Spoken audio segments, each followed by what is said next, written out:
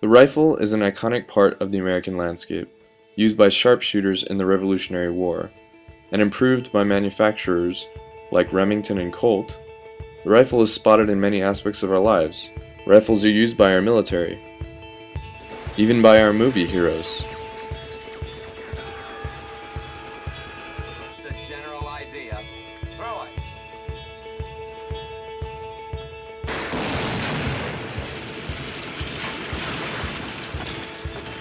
It's used by hunters, sportsmen,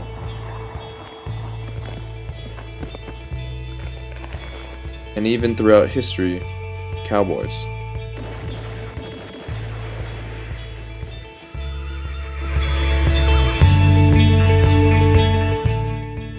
Okay, that wasn't a rifle, but that is. The American rifle evolved from the musket, where traditional musket balls were fired from a smooth bore type of rifle. The musket balls had firepower but were not consistently accurate at long range. Manufacturing of the early rifle barrel was done by blacksmiths, as they would forge barrels out of iron by hand.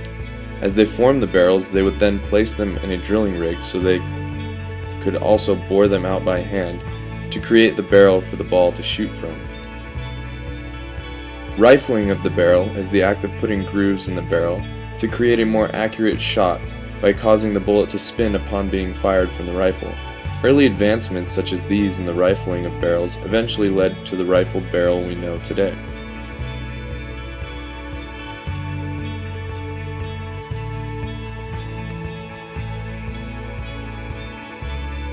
As the demand for rifle barrels increased, the need to improve manufacturing methods increased as well. Handmade rifles were just not an option anymore. Outbreaks of several wars throughout our history fueled the demand for production of rifled barrels. The manufacturing of the rifle barrel evolved into an assembly line type of structure.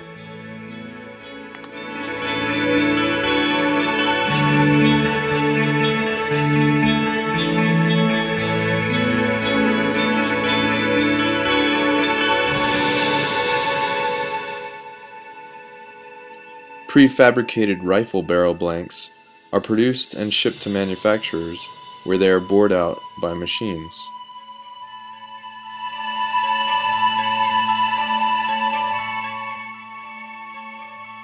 There are three common modern techniques to rifling a barrel. The first is the button technique. A metal plug with hard grooves is used to drill out a hole into the barrel. The grooves from the plug leave a desired spiral in the barrel so that the bullet can gain the desired spin and maintain accuracy.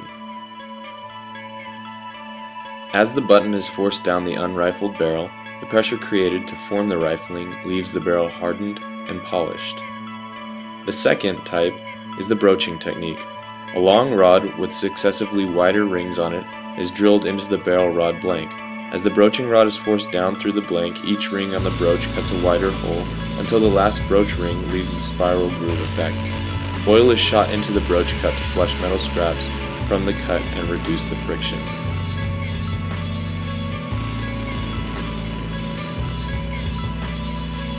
The resulting effect is a spiraled barrel. Lastly is the hammer forging technique.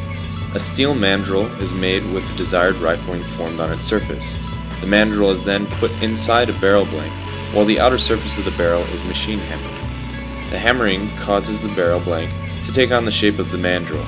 The mandrel is then removed, and the forged barrel is cleaned up. In all the processes, the rifle barrels are moved on to be profiled and chambered. The bullet can now be fired with proper spin and accuracy.